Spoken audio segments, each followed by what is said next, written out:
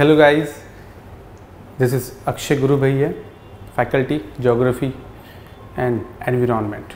So today I just want to ask you, you know the difference between tributaries and distributaries?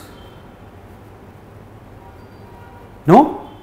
So देखो, tributaries are simply those say river channel, okay, or those water channel as such, those collect water from the upper reaches of river, okay, or that in the course of river channel and getting merged into the main course of river channel.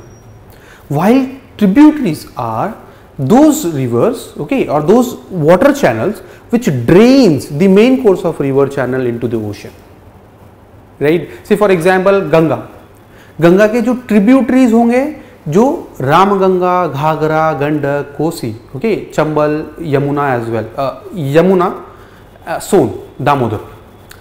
But distributaries are like Hooghly, Padma. These are what? Those are getting drained this main course of river channel into the water. So I think you are now clear with the distributaries and tributaries. Thank you.